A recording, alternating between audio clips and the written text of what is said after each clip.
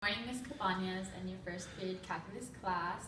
I hope everyone had a good breakfast because now it's time to do some calculus, some partial fractions. My name is Zoe Anjazak. My name is Andrea Chuega, and behind the scenes, you don't see them yet, but you will in a few moments, are Andrew Gonzalez and Douglas Ramon. They will be taking care of problems number 3 and 4 later on in the video. While we're talking about this intro, the boys are currently passing out a worksheet of the problems that we're going to be doing. So make sure you keep up with our work on the board so that you can write it down on your paper. Now, in order to do partial fractions, we have 5 steps. The first step is to factor the denominator. The second step is to write one partial fraction for each of the factors. The third step is to multiply. The fourth step, find the constant, and fifth and final step is to integrate. Zoe will now start off with the first problem, and how this video works is that the first problem will be a basic introductory problem, and then the problems will go on becoming progressively difficult as the video goes on. Okay, so like Andrea said, I'm going to do the first problem, and my integral is 1 over x squared minus 9.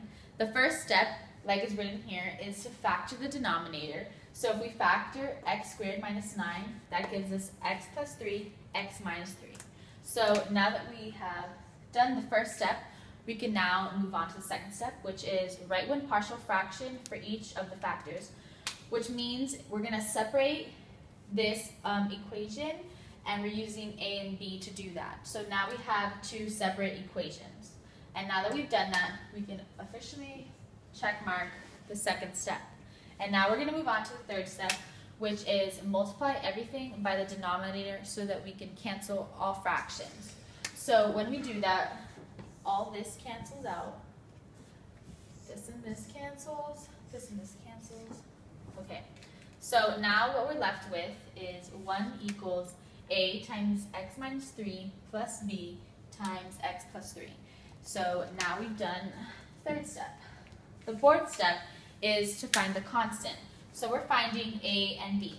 And by doing that, we're going to find the answer, and we're going to make one of the variables 0 so that we can find a or b.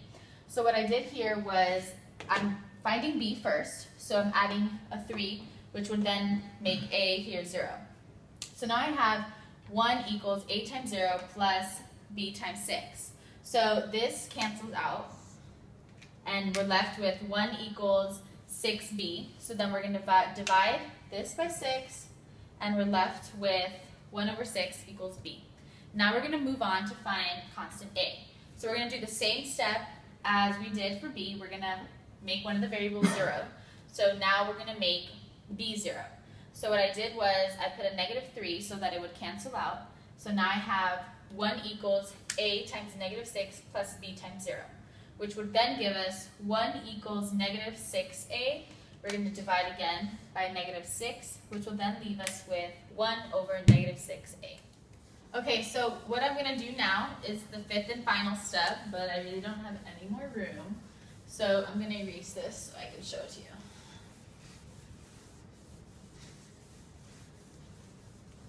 I'm going to leave the original problem up there. Okay, so then now we're going to do Ms. Cabañas' favorite step. We're going to integrate. So now our problem is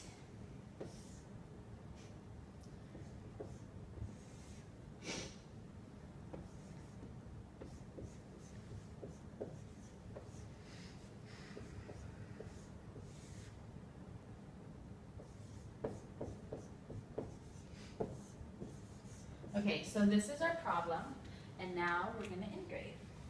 And that gives us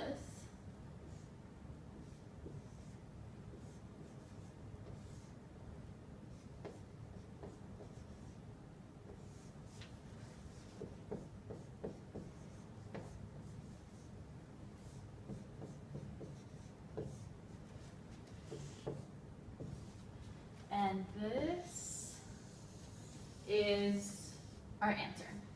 Here, problem number 2, which is the integral of 5x minus 4 over x squared minus x minus 2. And the first step is to factor the denominator, so we're going to factor this equation to x minus 2 times x plus 1. So in step 2, we're going to write the equation again, which is 5x minus 4 over x minus 2 times x plus 1. And then we're going to follow step number 2, which is to write one partial fraction for each of the factors. So what we're going to do is we're going to use a for the first one, and we're going to put it over the x minus 2. And then we're going to do plus b, so we can use a different constant, and we're going to put it over x plus 1. Okay, so that's step 2. Now, step 3 is to multiply everything by the denominator in order to get rid of the fractions. So we're going to do 5x minus 4 over x minus 2 times x plus 1. And then we're going to multiply this times the denominator. So we're going to do times x minus 2, x plus 1. And then we're going to make it equal a times x minus 2, x plus 1 over the original part, bottom part of the fraction, so it's x minus 2. And then we're going to do plus b times x minus 2 times x plus 1 over the original bottom part, which is x plus 1. Okay, so then these are going to cancel out. And then this is going to cancel with this.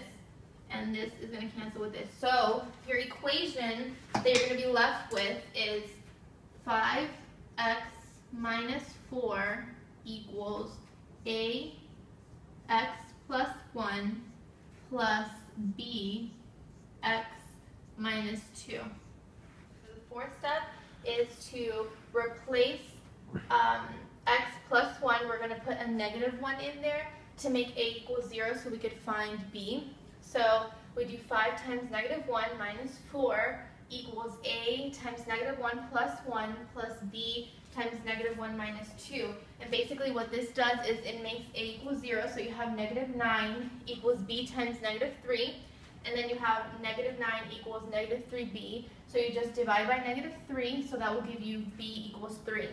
So then for x minus 2, you replace it with a 2, so you can make the b equals 0, and we can find a. So you have 5 times 2 minus 4 equals a times 2 minus 1 plus b times 2 minus 2.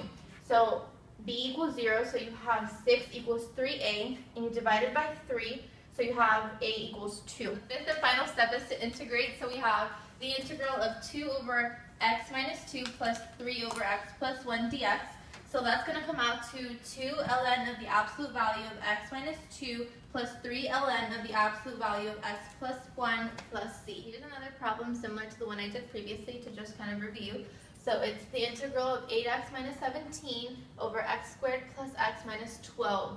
So the first step that we've been through is you factor the denominator, so it comes out to the integral of 8x minus 17 over x plus 4, x minus 4, because that's what this factors out to. So the second step is to write one partial fraction for each of the factors. So here we go. We have a over x plus 4 plus b over x minus 3. And then you multiply by the denominator in order to get rid of the fractions. So here we go. We have 8x minus 17 over x plus 4 times x minus 3. So we multiply this. So this cancels with this cancels with this. And then on this side, we have this canceling with this, and this canceling with this.